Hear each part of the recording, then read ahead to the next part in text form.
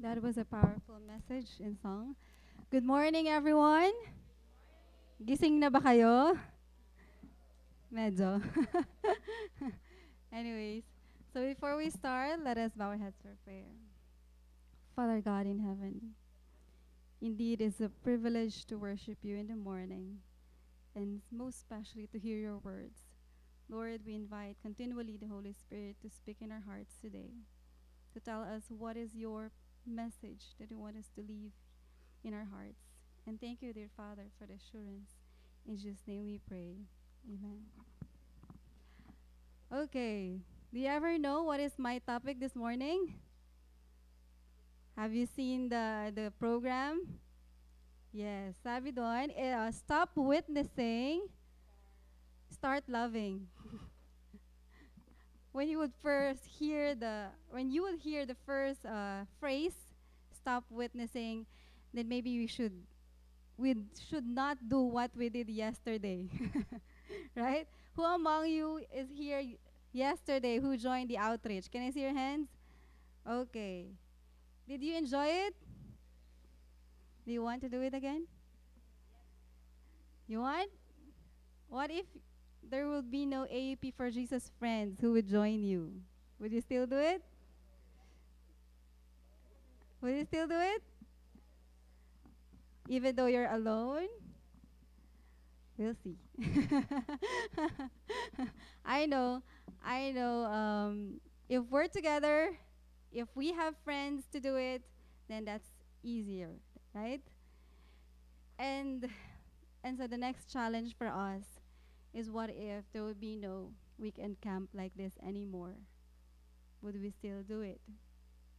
And so therefore, we must redirect our motivation.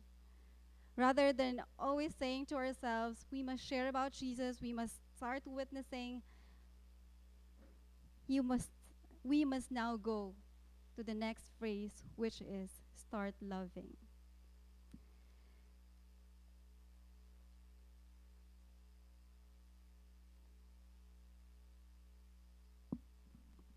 Why is it that sometimes it's hard to witness? Though we have heard a lot of times the commission. What is the great commission given to us? Go ye therefore and teach all nations, baptizing them in the name of the Father, the Son, and the Holy Spirit. And not only that, in Acts 1, verse 8, it says, ye shall be witnesses in all Judea and Samaria, in even unto the ends of the earth, right? But then, most of the time, we would be too lazy doing it. We would have a lot of excuses doing it because we are not founded with the right foundation. And so we therefore go to the right foundation on how to be a contagious Christian. Do you know what contagious means? Meaning just like the diseases. You can't help it. Do you ever want to be just like that, a contagious Christian, that you just can't stop doing it because you're like that? Well, it started with the word passion. What is the definition of passion? Do you ever know what passion is? Sometimes we relate it to the Passion of Christ. You know the movie, right? The Passion of Christ. And in biblical terms, passion would mean to suffer, because it's coming from the Greek word pasco, to suffer. And it's the last week of Jesus Christ on earth. That's what we call the Passion Week. So when we heard the word passion in biblical terms, it's mean to suffer. But then if you will go back to the dictionary, passion would mean fervor, enthusiasm, zeal, an intense emotion, compelling action. So we'll try to combine this meaning. So the combination would be, passion is something we're so intensely committed to that we'd be willing to suffer or die for it. So that is the hardcore meaning of passion. And that is where being a contagious Christian could start, or must start with, having a passion. But then, what kind of passion? What kind of passion? Would it be a passion for outreach? Would it be a passion for being holy or being righteous? What could be that passion that must be put in your life that could make you a contagious Christian? That could make it easy for you or natural for you to be witnesses for God. Let us learn from Paul. One of the most passionate person in the Bible is Paul. Let us open our Bible in Philippians chapter 3, verse 7 to 14. Philippians chapter 3, verse 7 to 14.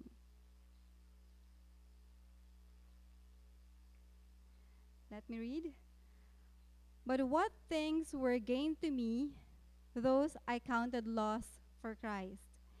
Yet doubtless, and I count all things but loss for the excellency of the knowledge of Christ Jesus my Lord, for whom I have suffered the loss of all things, and do count them but dung, that I may win Christ, and be found in him, not having mine own righteousness, which is of the law, but that which is through the faith of Christ, the righteousness which is of God by faith. Verse 10, that I may know him, and the power of his resurrection, and the fellowship of his sufferings, being made conformable unto his death, if by any means I might attain unto the resurrection of the dead. Not as though I had already attained, either were already perfect, but I follow after, if that I may apprehend that for which also I am apprehended of Christ Jesus. Brethren, I count not myself to have apprehended, but this one thing I do, forgetting those things which are behind, and reaching forth unto those things which are before, I press toward the mark for the prize of the high calling of God in Christ Jesus. But let me read it read it to you in Tagalog. I want the Tagalog version.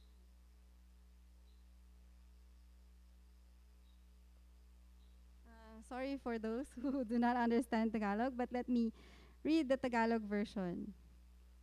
In verse 7, gayon man, ang mga bagay na sa akin ay pakinabang, ay inari kong kalugihan, alang-alang kay Kristo. Oo nga, at lahat ng mga bagay ay inaari kong kalugihan dahil sa dakilang kagalingan ng pagkakilala kay Kristo Jesus na Panginoon ko. Na alang-alang sa Kanya'y tiniis ko ang kalugihan ng lahat ng mga bagay at inari kong sukal lamang upang tamuhin ko si Kristo. At ako'y masumpungan sa Kanya na walang katuwirang aking sarili sa makatuwid bagay sa kautusan, kundi ang katuwirang sa pamamagitan ng pananampalataya kay Kristo. Ang katuwiran ngang buhat sa Diyos sa pamamagitan ng pananampalataya, upang makilala ko siya, at ang kapangyarihan ng kanyang pagkabuhay na mag-uli, at ang pakikisama ng kanyang mga kahirapan na ako'y natutulad sa kanyang pagkamatay. Kung aking tamuhin sa anumang paraan ang pagkabuhay na mag-uli sa mga patay. Hindi sa ako'y nagtamo na o ako'y nalubos na, kundi nagpapatuloy ako, baka sakaling maabot ko yaong ikinaaabot naman sa akin ni Kristo Jesus.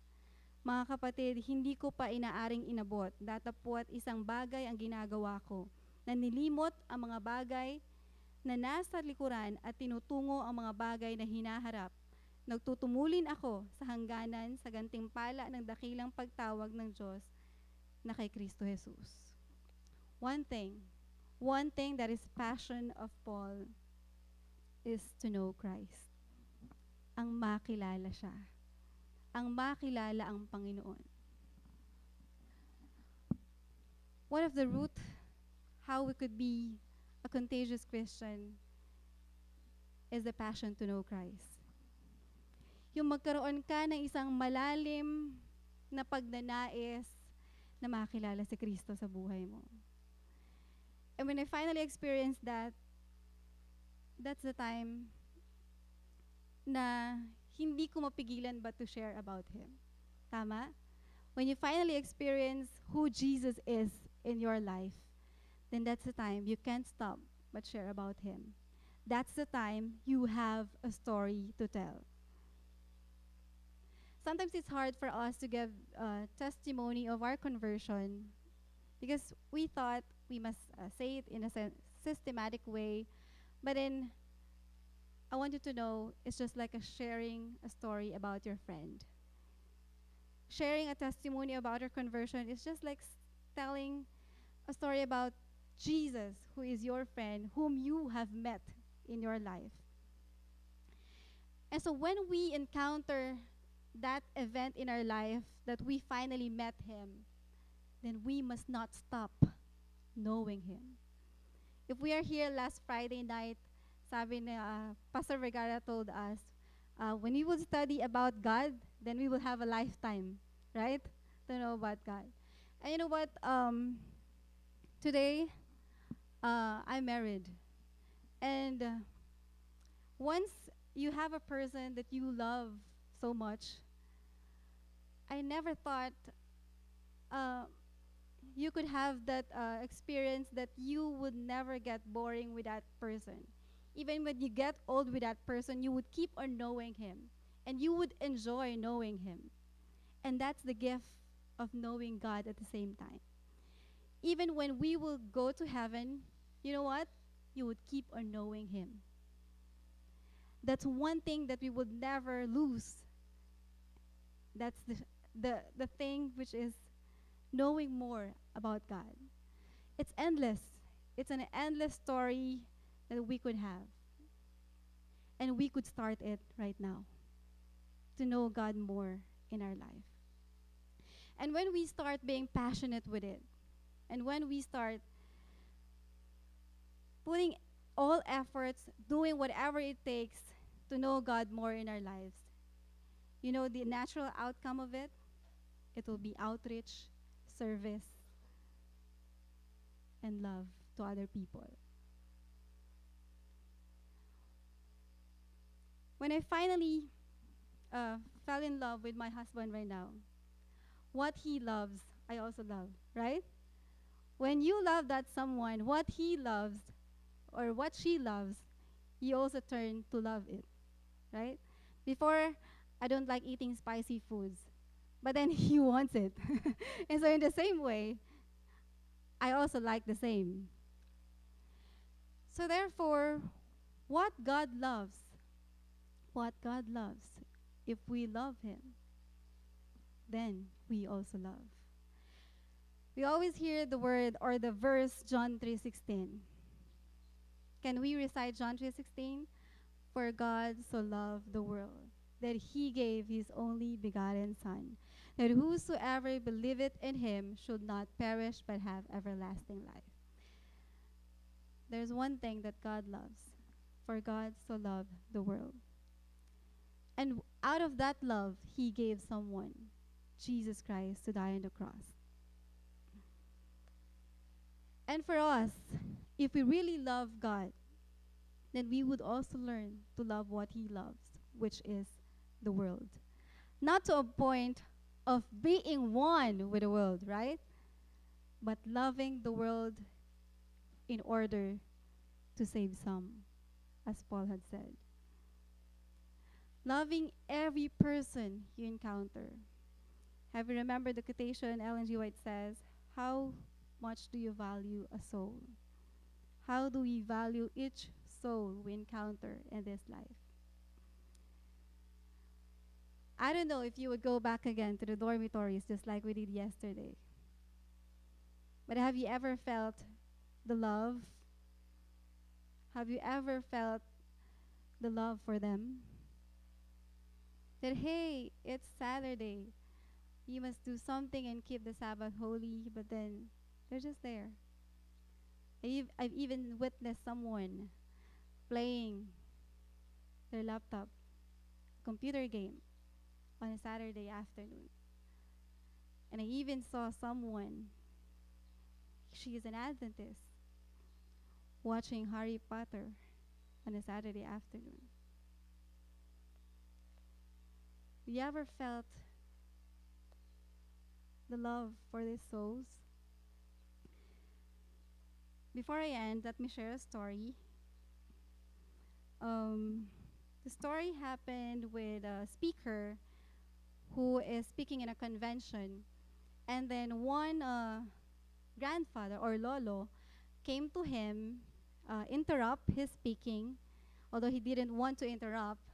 He said, "I need to go because someone uh, informed me that my granddaughter is lost for 24 hours already." And so this grandfather is very worried. And although he didn't want to go out of the convention, and he asked permission to go. But then this speaker asked if he could pray for that person and for that lost granddaughter. And the whole congregation also prayed with that grandfather. And after praying, here the grandfather go 250 miles just to find or just to go to the place where the search is being made. And then finally, after a few hours, someone knocked on the door while they are having the convention, and they said, and when he entered, he came rushing and said, "Yes, the lost has been found. My daughter was found." What a joy. What a joy the whole congregation experienced at the same time. Because finally, their prayers have been heard, and the granddaughter that was lost, was found. What is that compelling force that enabled this grandfather to go 250 miles and to stop joining the convention just to go back and join the search? It's none other than love. It's none other than love. What could be your compelling force to reach out these lost people? It must be none other than love. If there is a message I want to leave you this morning. 2 words. Start loving. 2 words. Start loving. May God bless us all.